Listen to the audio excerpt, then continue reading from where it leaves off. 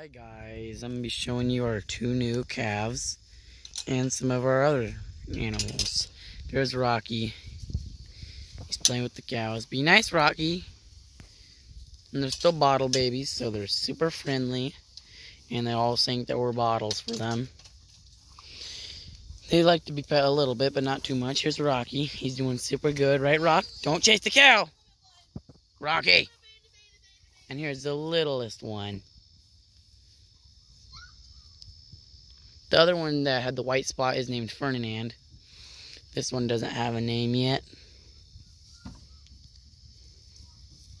But this one loves getting pet. This one will just stand here and not do anything just to get pet. Yeah, that one's got more white. This one doesn't have any white. It's kind of got a little butterfly on his face. They think we're bringing them bottles. We just gave them bottles this morning. So they're doing super well. And this used to be the pumpkin pasture. But we picked out all the pumpkins and now the cows are in here. We've had the pigs in here. And just some other animals. Oh, he's finally drinking some water. They're about 2.5 weeks old. 2.5 weeks old. They're still not eating grains yet, but we walk down here. And then we'll show you the new goat.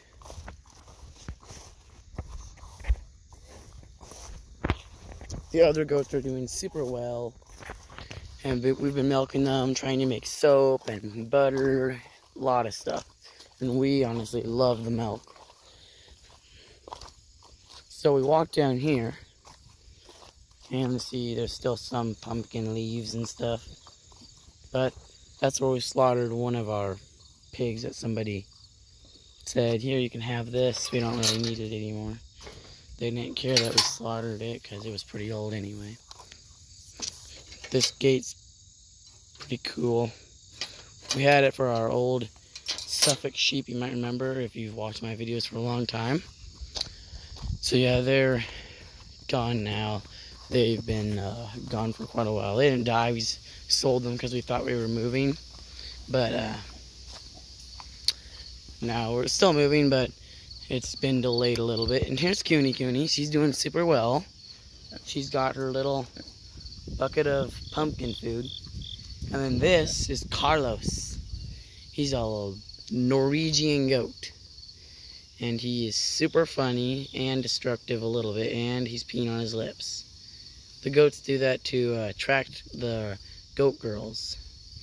So that's pretty funny, unless he pees on you. But that is a pallet house that we made.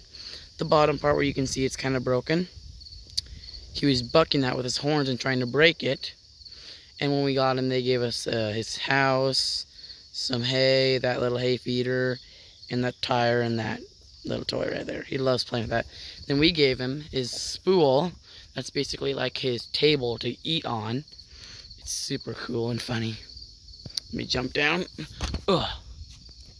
So yeah, we put his food on here with some leaves. He loves it, and he's got some super long horns. And he's a super nice goat. He walks super nice on a leash. And he's trying to check out the pig. So he's new here. He's only probably been here 3 days. He's super fluffy. You know, you might think that he weighs a lot, but really he just doesn't weigh barely anything. He's trying to hit me with his horns. And this piece of hair is super long. Yeah, he's super pretty. He'll make some super pretty goats. And Norwegian goats are actually for cheese and milk. So that's pretty good. And he's got his little water bucket right here. And his bigger water bucket that he eats leaves and then drops in for fun. So you would pick him out. That's his hay thing. It's hay feeder. He likes to buck at it a lot. There's Zaxton. Zaxton, say hi. Hi. Yeah, she's super nice. That's pretty good. The people we got him from, he was out in a sanctuary pretty far away in Nebraska. They didn't really just want him anymore. He was living with ducks. So here he has girlfriends, goat girlfriends, and stuff. So there we have it. some new animals, and it's super pretty out here. It's not too hot, not too cold. The pallet fence is doing great that we made. And there's the pig destroying the water. So there it is. Bye, guys.